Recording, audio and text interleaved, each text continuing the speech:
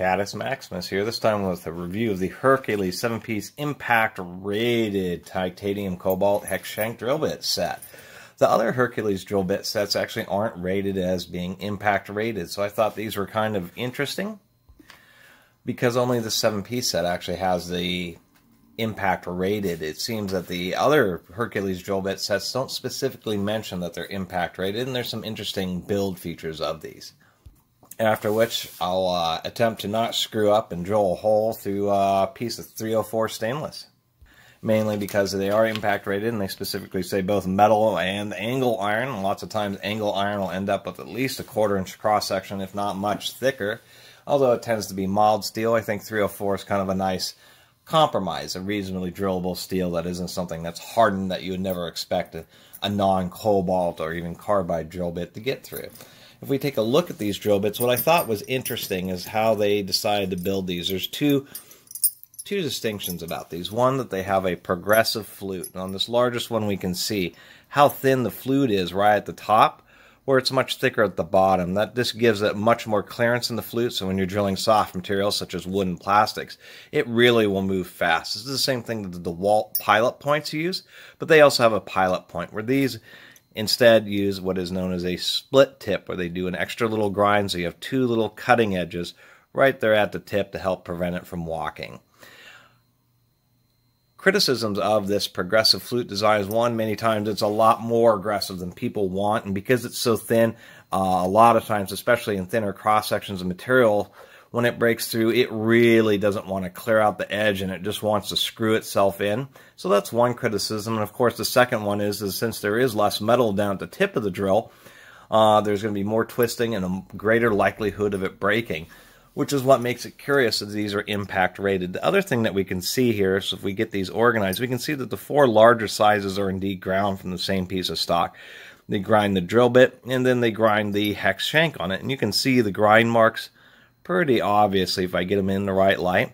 And then these 3 smaller ones you can see don't have grind marks. They're distinctly different.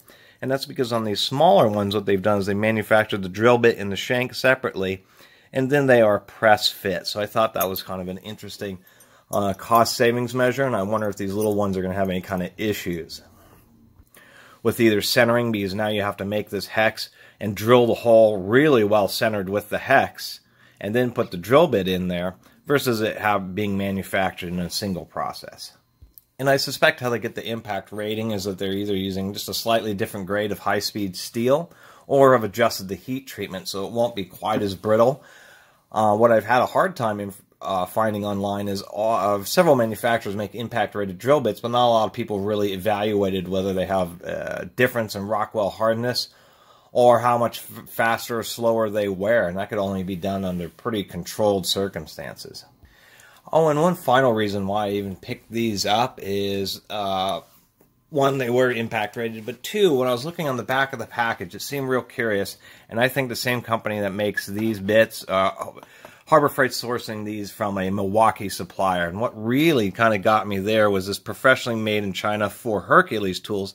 That font, the way that it's laid out, the location on the package, and how it's worded is exactly the same as Milwaukee's, where it says professionally made in China for Milwaukee tools.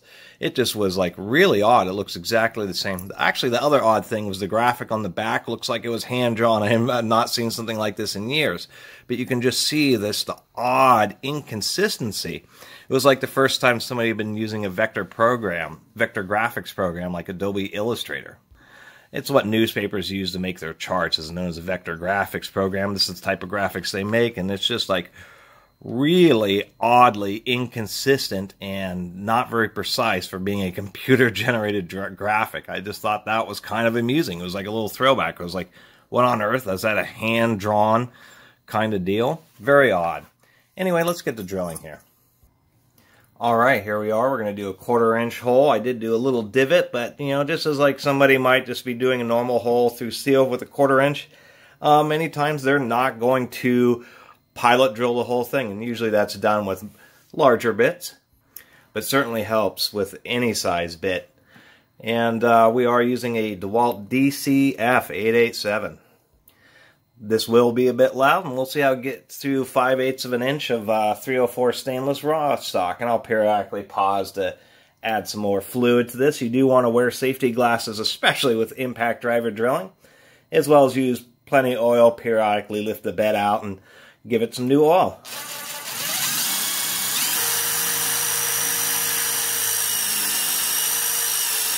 Let's give it a little oil. It seems to be cutting okay so far, especially with the split tip.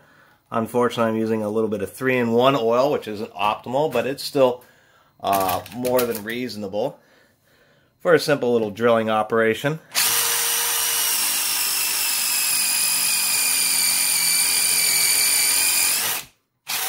Surprisingly enough, it's not even impacting. We're not even getting enough resistance to cause the tool to impact. Technically, a 1/4 inch and 304 stainless, this impact driver spins at 3,250 RPM, which is pretty fast, a little too fast even. It's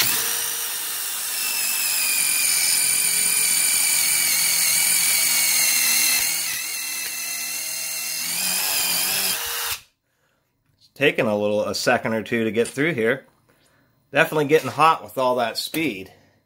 I'm probably using a little bit too much oil.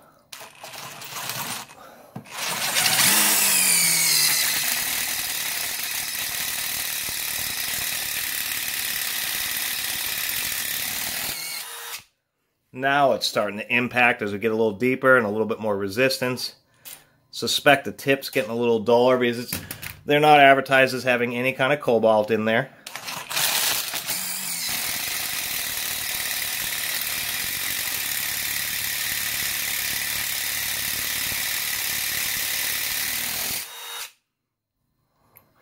This bit's definitely taking an abuse, just getting through I guess it's a reasonable cross section of stainless steel when it's 5/8 of an inch thick, so 15 millimeters.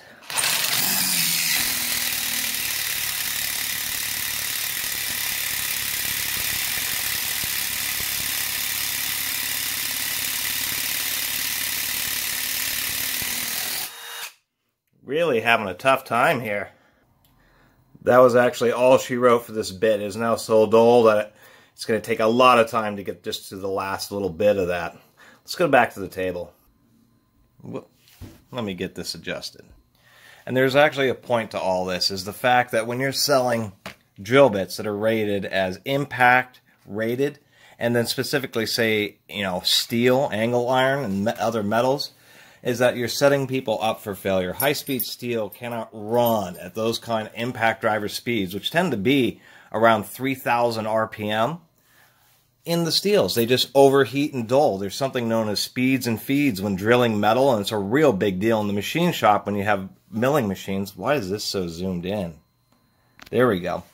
You actually set the specific speed, so you take the cutting speed, say, of 304 stainless steel, which is somewhere around, I believe, 75. You'd run that through a formula, and it would give you a number around 1,000 RPM, and that's what you would want to run a 1/4 inch drill through this particular grade of steel.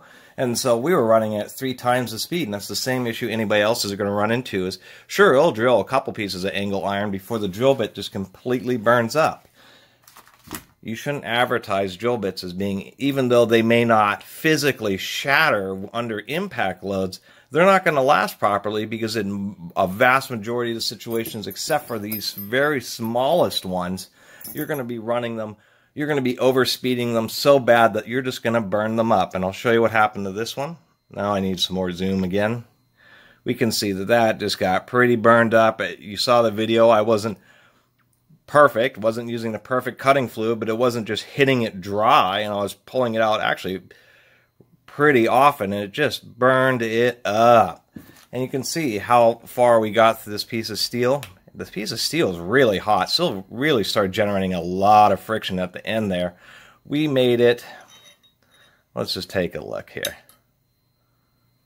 The steel's hot, the drill bits come off. We made it almost all the way through, maybe a 1/2 inch of 304 stainless before the drill bit got so dull that it just physically wouldn't cut anymore.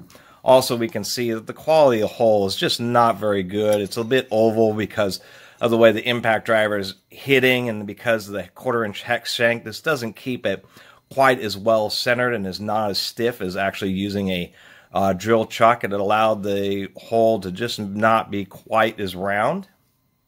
And it's kind of hard to see, but the surface finish inside this hole is also just absolutely terrible. Let me zoom back out.